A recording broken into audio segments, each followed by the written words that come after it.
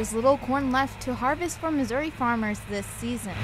Definitely the worst growing season I've seen. The drought took almost half of the crop in Missouri. It's an unusual occurrence in terms of weather, and so we've had an unusual harsh effect on the yields of our corn crop.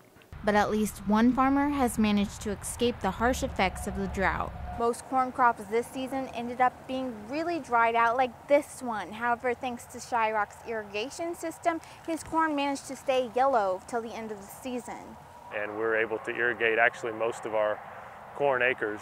The corn that we've seen actually a 200 bushel increase in our irrigated acres compared to our dry land. Although many farmers lost a lot of their crops, the corn that's been stressed, I mean, you'll just see short ears, ears that the corn didn't fill out all the way. They have still been able to profit from one of the worst growing seasons because of the high demand and prices of corn. With the way prices are now, I mean, we're even to the point where we've been able to pay for most of our irrigation equipment that we've put up this year. It's not something that we would like to live through again, but farmer income is probably going to still be pretty good this year. Despite the drought, the corn harvest came earlier than expected. Amy Couch, KOMU 8 News, Boone County.